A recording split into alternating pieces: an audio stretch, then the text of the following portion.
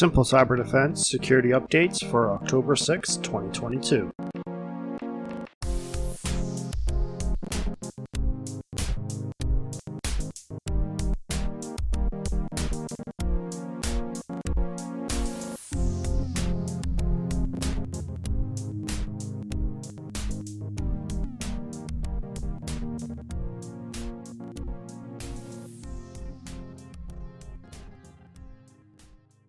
Welcome back to Simple Cyber Defense. This is the first week of the Cybersecurity Awareness Month for October 2022, and we're going to start off by talking about passwords and what you can do to get rid of all your bad passwords. So the first thing is you'll need to choose a password manager. There's really no excuse not to have one. It's very simple, and there are a lot of free options and some paid options. Later on, there's going to be a YouTube video that will go over some of the top password managers, the pros, the cons, and ease of use and all that. But right now, we're just going to focus on how you would go about changing your bad passwords and making them into something that's stronger and better. So the first stop we're going to go to is Have I Been Pwned? This website will allow you to check to see if your current password is in the leaked databases. And this is done securely because what the website owner does is when you submit your password, it's going to get turned into a hash. And each of the database passwords are also hashed so that when your password hash gets entered into the system, it will be compared to all the hashes from the data breaches. And if there's a match, that means that your password appears in one of those data breaches. If this does happen, immediately change your password. So the easiest way to go about changing these bad passwords and entering them into a password manager is to first go into your account and go log into the password manager first. That way, when you change your password, it will recognize that, hey, this is a new password for a new account. You want me to add it in.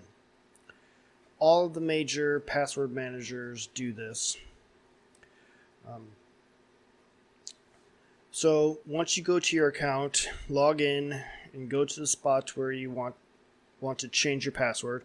You'll go to your password manager, and if it is a good one, it will give you the option to generate strong and complex passwords.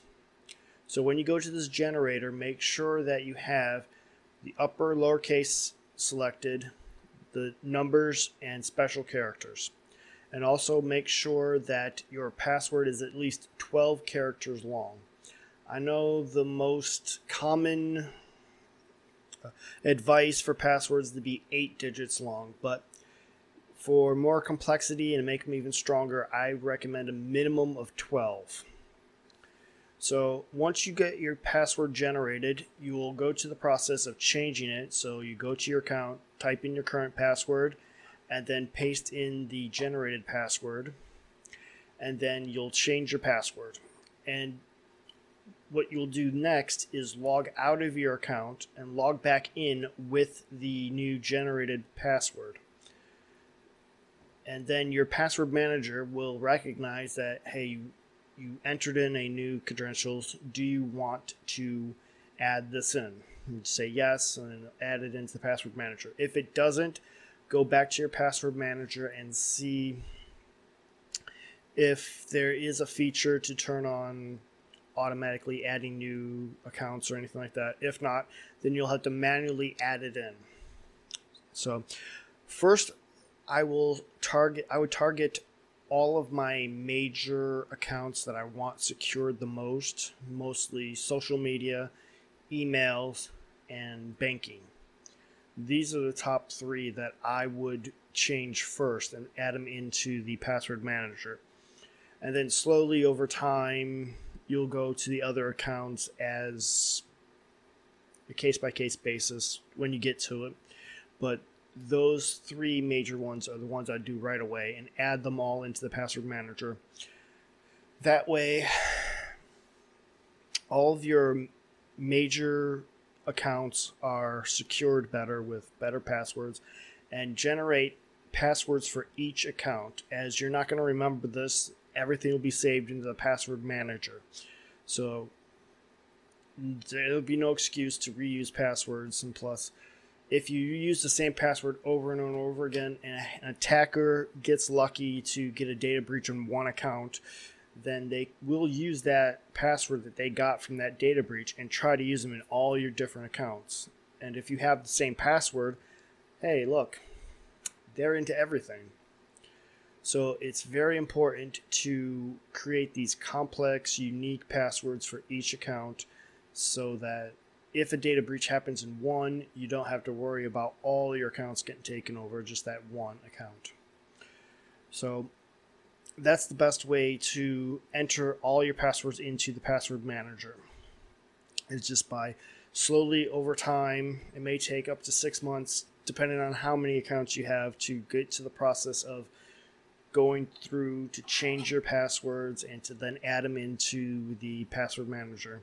But once they are in there and you have strong, complex passwords, the likelihood of you needing to change them is kind of lower, but I would say every 6 months to a year, just to check to make sure that those passwords aren't in another data breach.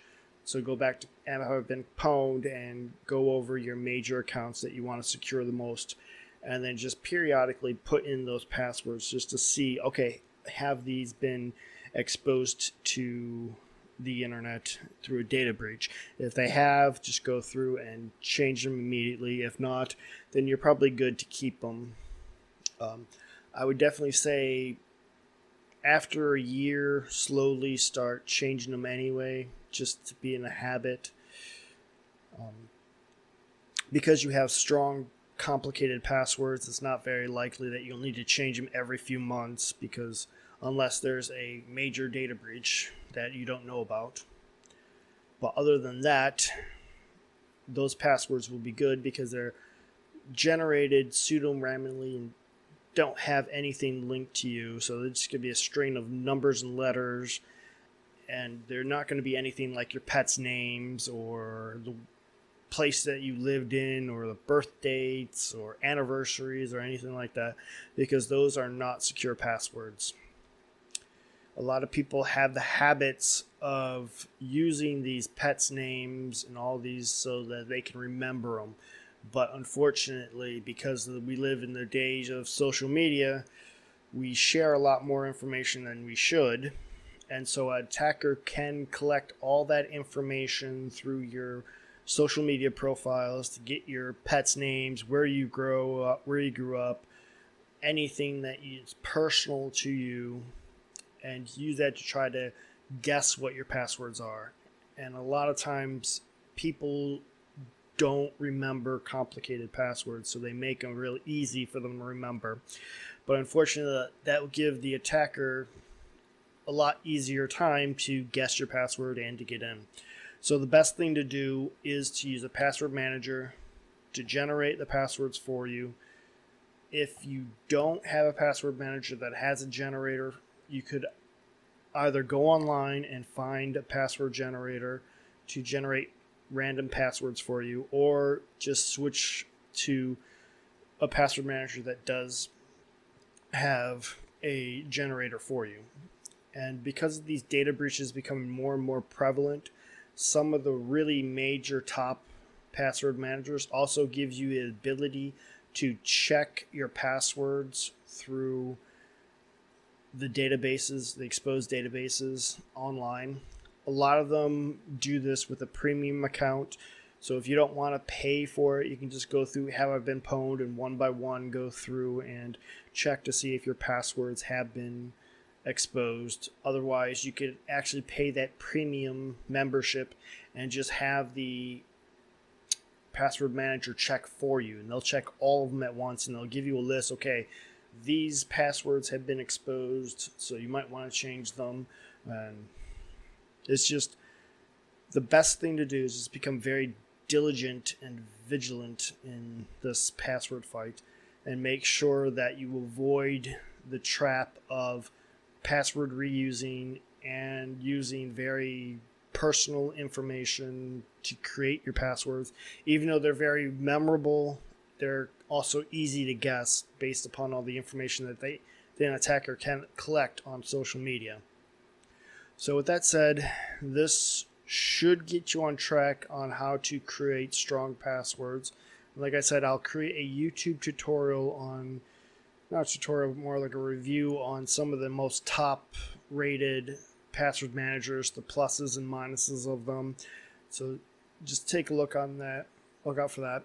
And if, like always, if you always have suggestions or questions about topics that you want me to cover, just go to the website and click on the suggest tab, and to just give me a quick email to suggest what topics you want me to cover.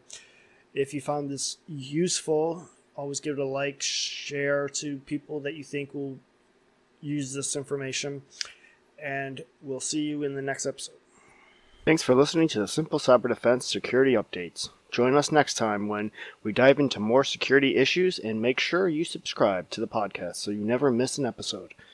Plus, if you have a topic suggestion or want to support the podcast, stop by our website at simplecyberdefense.com.